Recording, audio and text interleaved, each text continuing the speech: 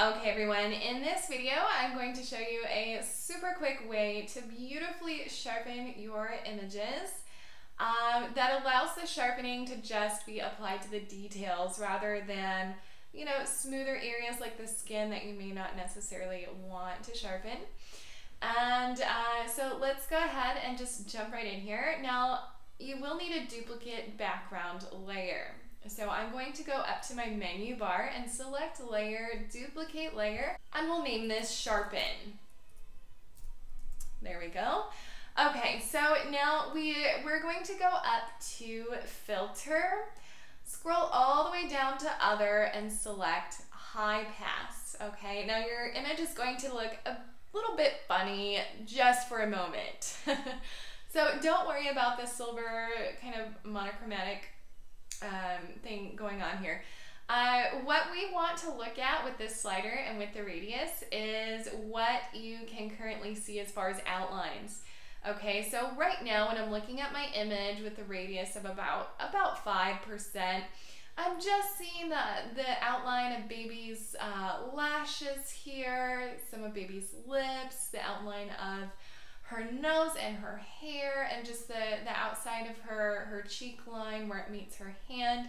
Really, really nice. Notice when I move it up, however, I'm starting to see a lot more.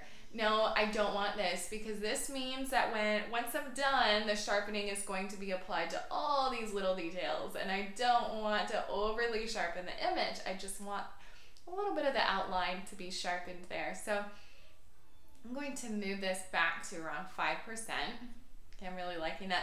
And if you're having a hard time looking at the overall image, you can just use this little preview that you have here as well. Now I'm going to press OK. And yes, our image does still appear to have that metallic look to it. So what we're going to do to make it appear sharpened and normal is go to our blending mode here. Okay, this is almost at the top of your layers panel, and it should say normal. Click on it, and we're going to select overlay.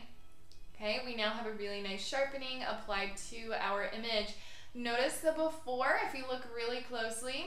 Okay, and we're going to click on the after, and you can see some sharpening being applied to the hair and the rest of the image. Now, if you do decide, you know, maybe that was a little bit too much, you can click on the opacity right here next to the blending modes.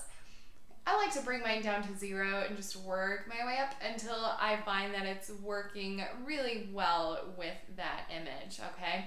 And if you want to take it even further, you can always add a layer mask and remove some of the sharpening from the skin if you notice that maybe the skin was sharpened a little bit.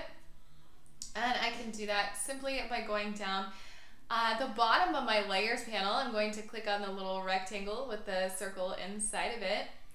Okay, and remember when using layer masks, you want to have it selected, which I do. It's a little white rectangle. Black conceals and white reveals. So if I want to conceal the sharpening, I'm going to bring black to the foreground here. I'm going to grab my paintbrush. If you don't see it, just right click and select the brush tool.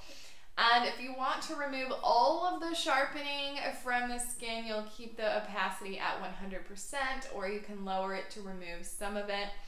And simply just start painting over those areas of the skin, or you want to remove this sharpening.